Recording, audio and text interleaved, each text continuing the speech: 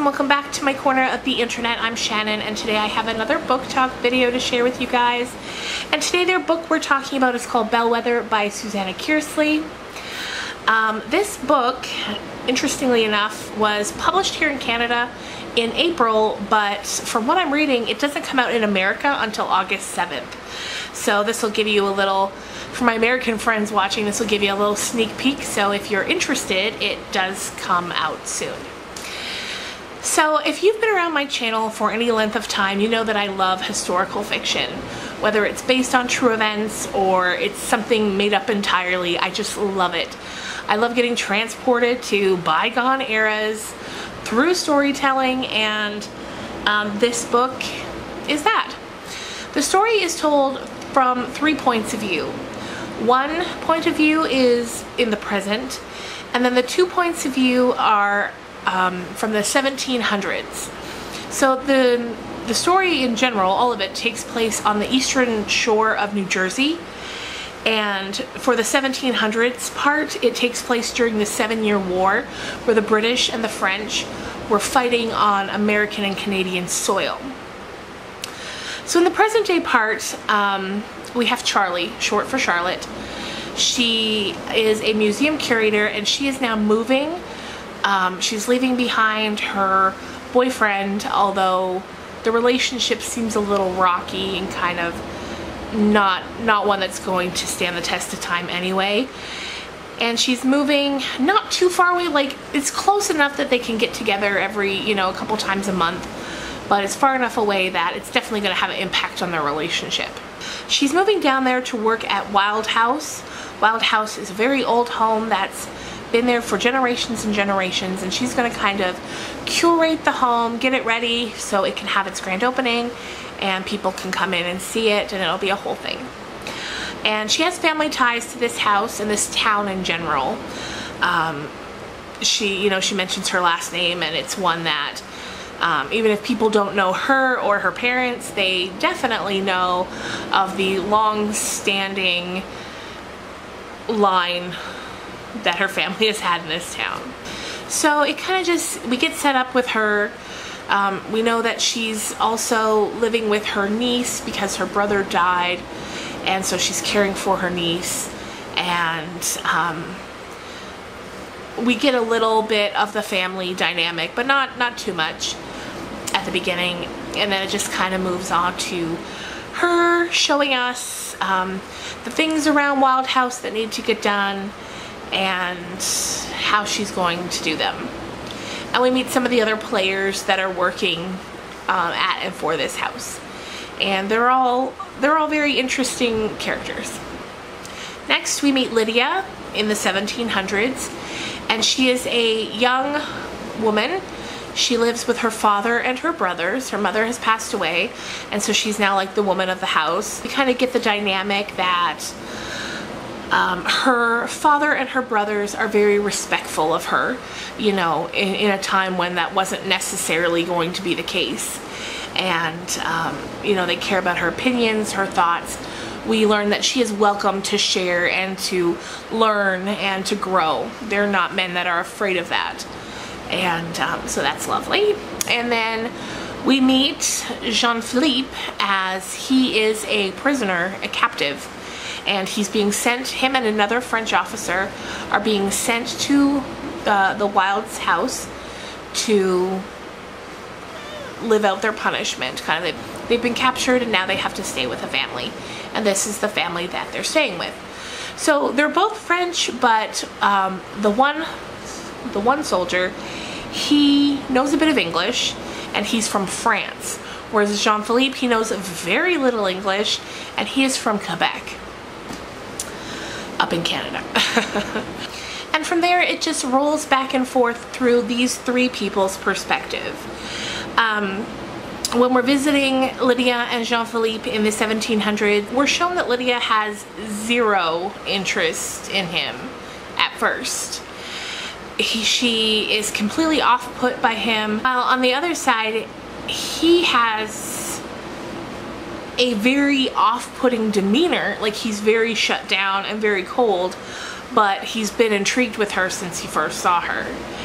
And then back with Charlie in the present day, we see her begin to unravel the secrets that the house holds. Because of course when you go into a home that old, that's been preserved with as much as possible, there's so many stories to be told and secrets that have been kept. And Charlie starts to realize that the story that's been told to the public isn't necessarily the true story. Because the story that's been told to the public is that Lydia and Jean-Philippe had a very ill-fated love affair that ended in tragedy, but Charlie's starting to see that maybe that's not entirely true.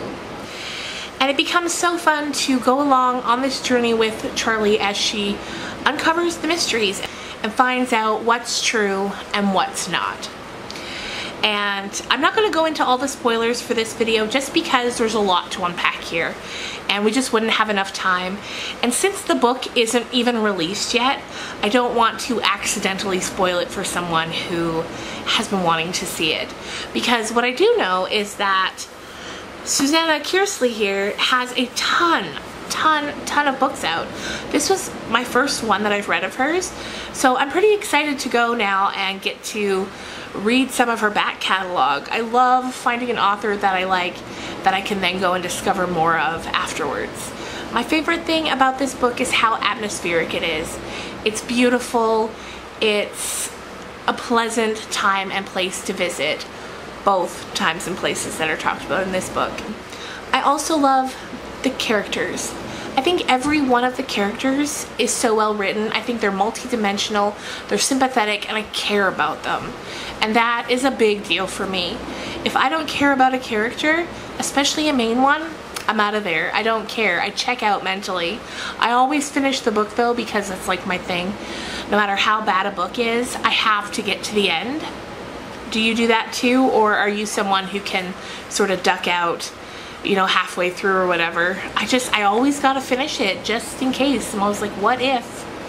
What if it gets better? I keep holding out hope until that final sentence is read and I'm like, oh no.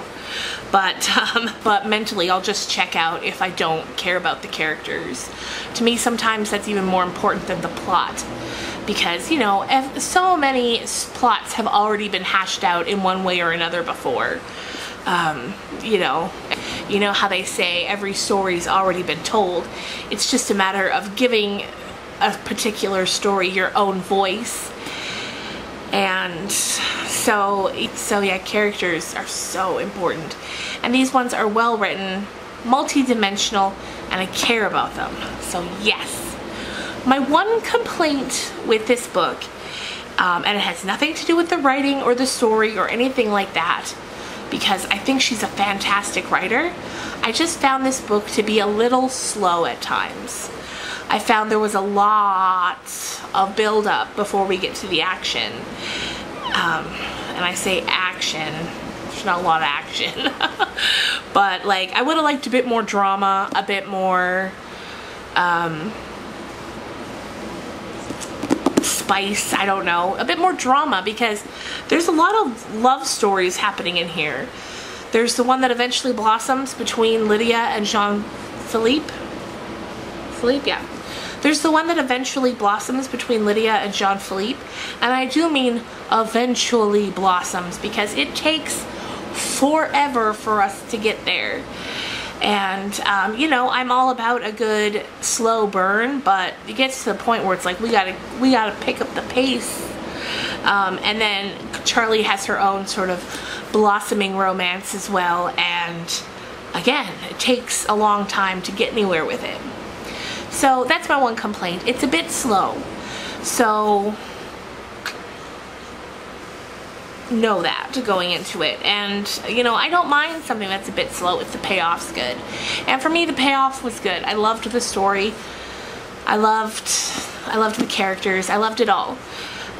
So, but other than that, I thought it was fantastic. So, if you love historical fiction, if you love a good love story, if you love reading about the 7-Year War, if you love any of those things, I think you would really enjoy Bellewether. Oh, here's another thing. Bellewether, the title, it's the name of a ship in the book. I don't know why she named it after that ship, because to me at least the ship didn't play a very like pivotal important part in the story, and I kept waiting for it to. I kept waiting for it to tie in and then me to be like, oh, that's why she called it Bellewether, but I didn't get there. And maybe I missed something, maybe I just didn't get something. So if you've read it and you get it, let me know. I mean, it's a beautiful word. I like that that's the name, but I don't get why that's the name. So, yeah. Also, this is the second book this year that I've read that touched on the 7-Year War. And the 7-Year War is one that really impacted Canada. And so it's interesting to get to look into that. And I've accidentally read 2 books this year about the 7-Year War. Like I didn't seek them out. I didn't realize that that's what they dealt with in part. So that's interesting that I just stumbled upon 2 books that take place during the 7-Year War. But yeah, it's interesting to read as a Canadian more about that. And I don't know a ton about that. I don't think we learned a whole lot about it. You know, you get World War I and II, but the 7-Year War I don't remember learning too much about.